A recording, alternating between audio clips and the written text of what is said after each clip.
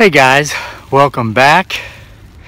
And yes, I know the sun is in my eyes, and that's fine with me because I'm not so much concerned with seeing anything that might be in front of me as I am with seeing what might be behind me.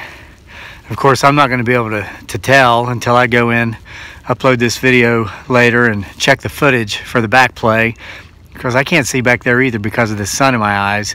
So I'm really expecting you guys and counting on you guys to get my 6 today, okay? Guys, you know what? Before we start all this, let me make a couple knocks. And yes, it's morning, and I'm usually doing this just before dark. I'm going to explain to you why I'm out here doing it this time of day. But before I say anything more, let's let people know, well, or let's let whoever's out here know we're here.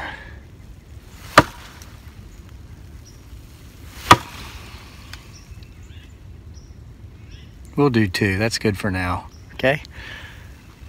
So I'm going to put that flat on the ground so it's not in your line of vision. So just check out what's going on back there. So I wanted to come out here this time of day because of the lighting. Okay. A lot of people are saying they're seeing movement, they're seeing dark objects, they're seeing all these things in the backdrop. And, you know, I'm kind of wondering how much of that's a play on light. Well, let's take a look at it through a different light, and maybe it'll look differently. So that's why we're out here in the morning instead of in the evening. But I also wanted to address some comments, some concerns, genuine concerns I've been seeing in the comment section of these videos. This one's crazy. Well, really, it's not crazy. Okay, before I even address these, I'm going to tell you where some of the questions and comments are coming from because of these chicken eggs and something that just happened with the chicken eggs last night. And if you've been following this saga, you've seen some videos on here where I've come out at night because I've heard something, and one of them, the chicken door seemed as if it was broken off. And guys, that wood that thing's made out of is past the point of really being of any good use, and maybe just the wood's decayed. That's what I was thinking. But so we have these chickens. We've got, we've got them split up. We've got 7 over in one pen behind the house, behind the woodshed. Then we've got 5 we moved over here into this new pen in our garden about 2 weeks ago, where we're trying to get them to fertilize the soil before we plant this spring. Let me make sure I'm giving you guys views from all angles as the sun goes behind clouds. Well, they hadn't been laying eggs. None of our chickens were laying eggs, which is very common in the winter when it gets cold. So we bought a light for, well, I started hanging my lantern up in the one pen, and those hens started laying eggs about a week later. So I thought, well, let's put lights in both pens. Maybe they'll start laying eggs. So we put a new light in this new pen where we moved these other chickens to till up the soil for the garden, but I'm still not getting any eggs. So people started saying in the comments that Bigfoot Sasquatch was coming in and eating my chicken eggs at night. You know, when we had the video of the broken door, people were like, see, I told you, Bigfoot Sasquatch coming in, he's eating your eggs at night. And I'm thinking, no, it's not Bigfoot Sasquatch. My chickens just aren't laying eggs. Well, I got to thinking about it. You know, we're all creatures of habit. My habit is to come out in the mornings, let the chickens out, give them food, give them water, check for eggs. And, you know, I'll come out and talk to them some during the day, watch them, and then I shut them up at night. But I only check for eggs in the morning. So people were saying, okay, Bigfoot Sasquatch is coming in and eating your eggs, the chicken's eggs at night. So last night, I thought, you know, when I go out, okay, there were no chicken eggs yesterday morning when I opened the chickens up. So I'm assuming they're still not laying. So last night, before I shut them up, I thought, you know what, let's check for eggs. Guys, I got 4 hens I'm keeping in this garden down here. I had 3 eggs last night. So all of a sudden, I go all this time without getting any eggs, or at least I think I'm not getting any eggs. Well, I'm checking in the morning. I'm not checking late at night to see if they're laying them during the day. And now all of a sudden, here's 3 eggs at night. And I had to ask myself the question, if I hadn't gotten those eggs, rewind and listen, that was a knock. So was that.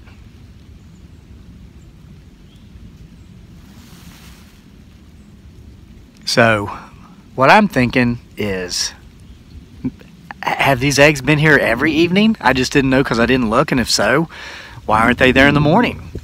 Are some of these people making these comments correct?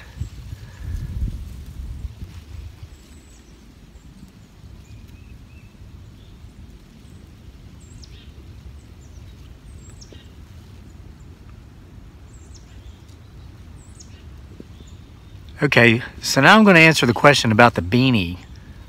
I'm going to tell you why I'm not wearing it right now, but why I do sometimes. Not that this even is deserving, that this question is deserving of an answer. And I'm not talking about you, Pat. That's one of our longtime subscribers who would never be insulting. And she's just curious. But I know a lot of other people have come on talking about, yesterday some girl said, well, you can tell this is fake and he's not serious because he's wearing a beanie and it's still got the tag on it. Okay, number one, I wear the beanie because my beautiful bride got it for me for Christmas. And I love her tremendously, and I love the beanie. Number two, why is the tag still on my beanie? Am I trying to be, what was that old girl's name? Country music. She was on the Grand Ole Opry many years ago. I was a kid in the 70s. I think she died in the 80s. Minnie Pearl. No, I'm not Minnie Pearl's grandson, and it has nothing to do with Minnie Pearl. It has with Minnie Pearl. It has to do with my love for my wife. Okay, my wife's from the Philippines. I lived over there for 6 years. Something that used to drive me nuts is when I'd buy her nice stuff, she wouldn't use it. She'd store it away. She'd put it away. She'd wrap it up in plastic so that the elements couldn't, make it mildew or whatever. And she'd put it away like a hoarder. And I'm like, what's going on with this? Well, it took me some time to realize this is what was going on. She grew up at a level of adjunct poverty. Those of us who were born and raised in the U.S. will never know.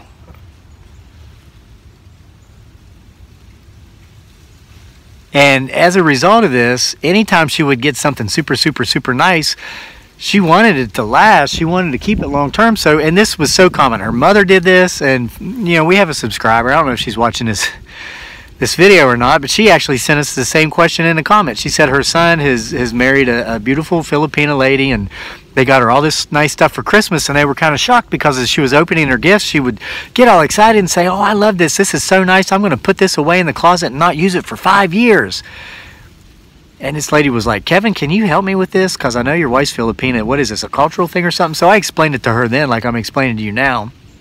So my wife is slowly but surely getting over this, and you're like, some people have said, yeah, but she's not in the Philippines anymore. She's not poor like that anymore.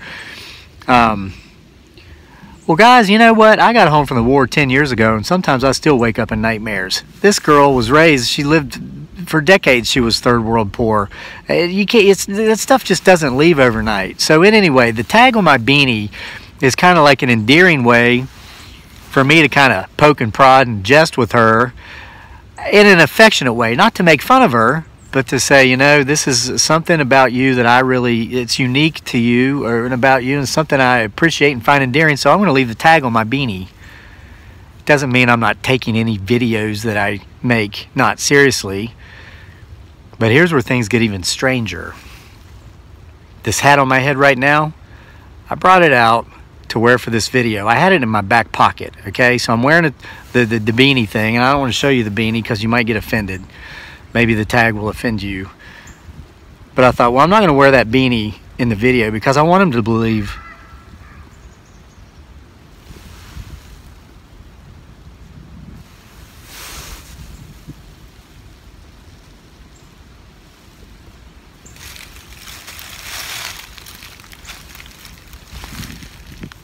I detected movement over there in the same direction that knock came from earlier.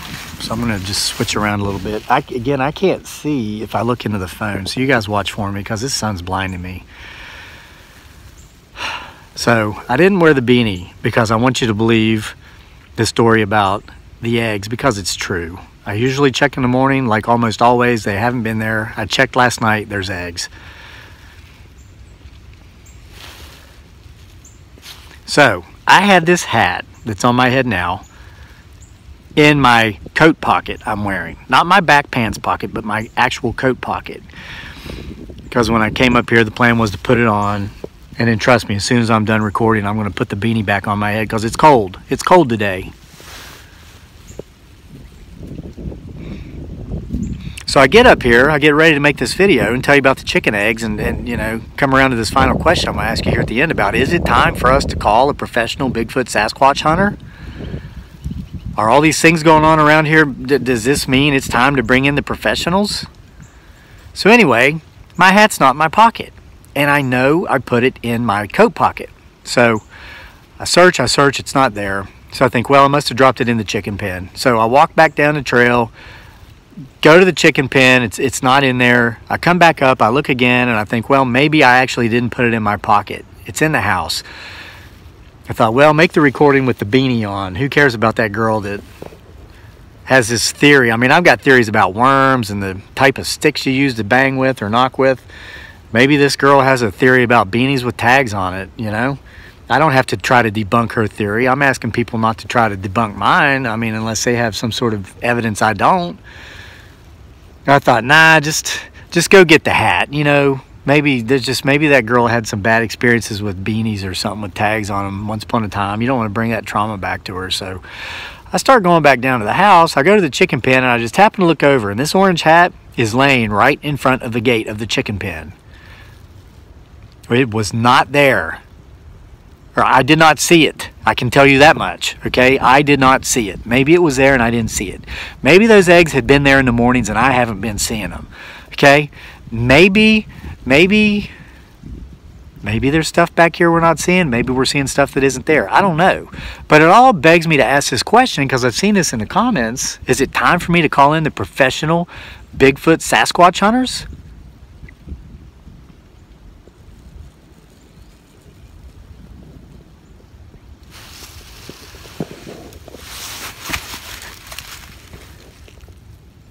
I don't know. I'll throw that out there for you. Let me know what you think.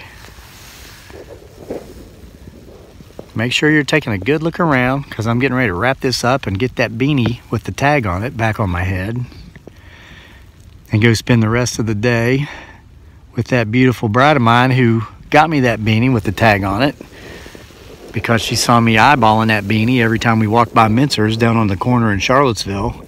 Been wanting a UVA beanie for years, but I wouldn't buy myself one because I'm thrifty. And I already had a toboggan that was working just fine. I didn't want to shuck out the money for a new one, and bless her heart, she bought me one anyway. If you had someone in your life like that, you'd probably leave the tag on it too. And maybe you do, and if you do, start leaving tags on things for them.